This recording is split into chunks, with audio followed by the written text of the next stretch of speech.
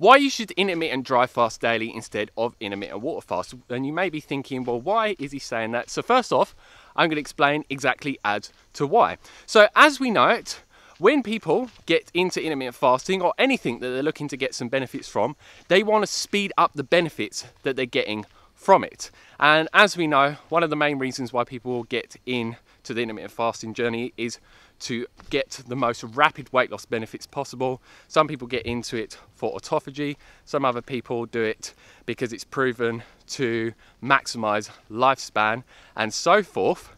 And what I have found from my own experimentation and from what I've also heard from other people, even prior to me experimenting with intermittent dry fasting throughout this year, that in comparison to intermittent water fasting, when I get about, say, 16 hours into an intermittent dry fast, it feels that it is the equivalent to a 2 to 3 day water fast. From what I have found from my own personal experimentation, from multiple day fasting and intermittent dry fasting and intermittent water fasting. So why would you not want to do intermittent dry fasting if it's going to speed up the benefits?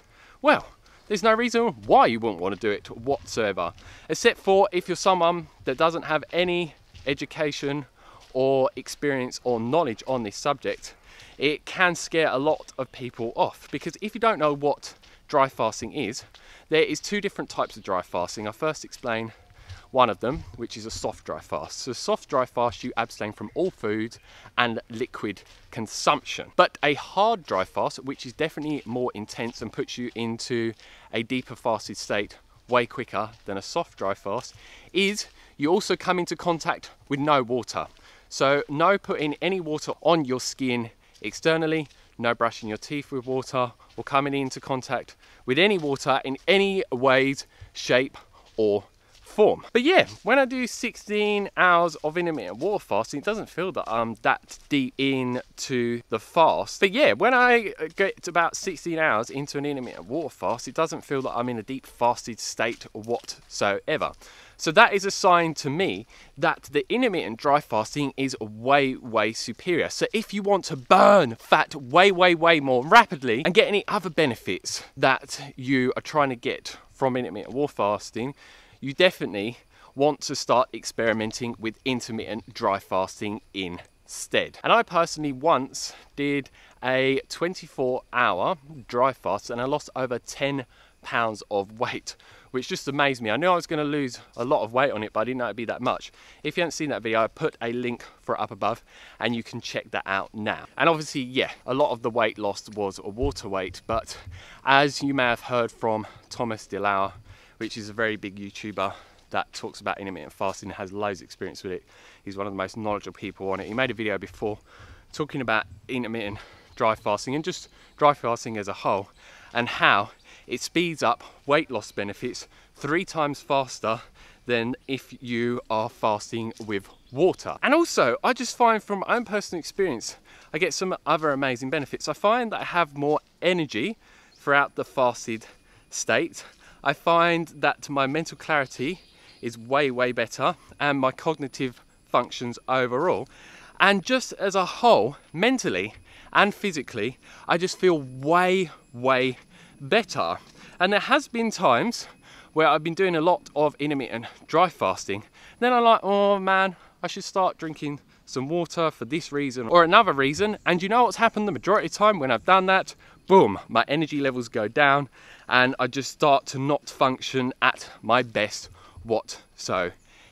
So it just makes sense to me why I would do intermittent dry fasting.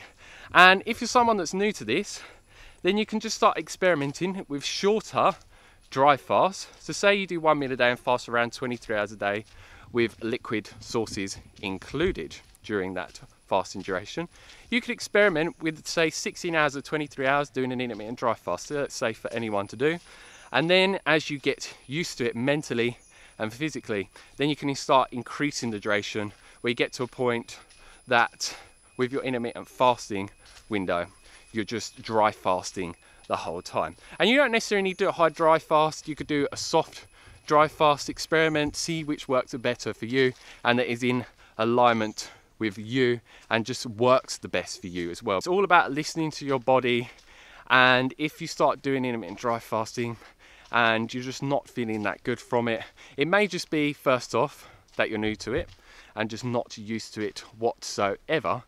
But it also may be that, say you get into the intermittent dry fast and you're pushing yourself too far and just doing it too fast, then it may just be that your body's not adjusted to it and you just need to ease yourself into it way more slowly.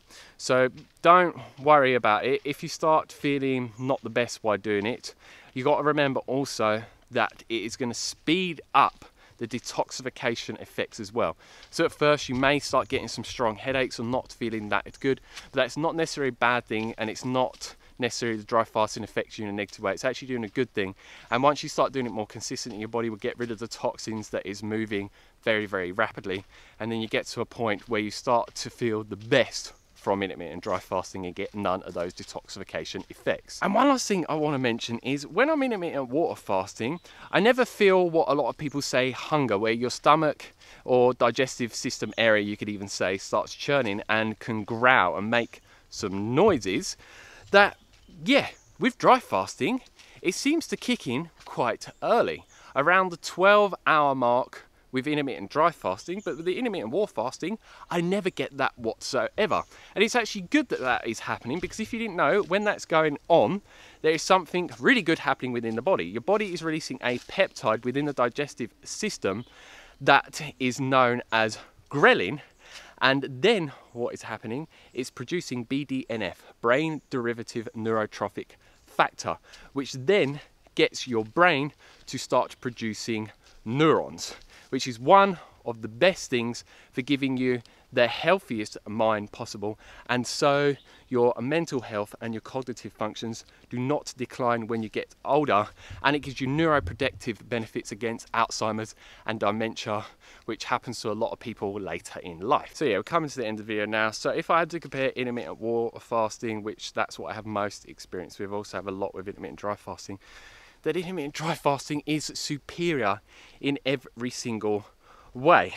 Because if I wanted to feel the type of effects that induce within me, say like 12 hours into an intermittent dry fast, for me to get that with an intermittent water fast, I'd need to go for about 24 hours or even like 36 hours.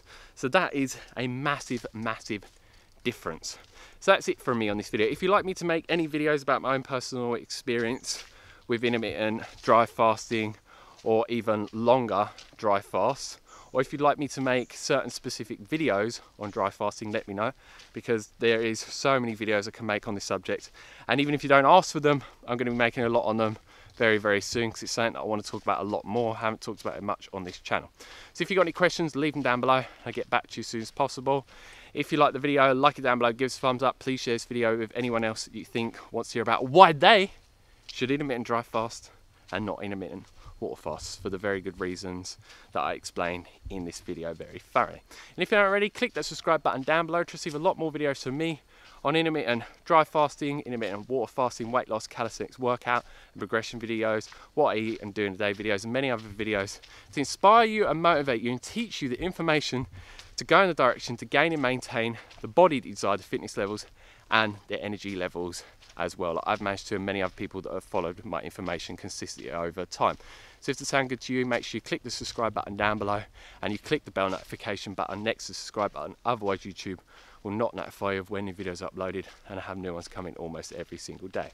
So as always, stay fit, stay energetic, and go get those gains. Peace.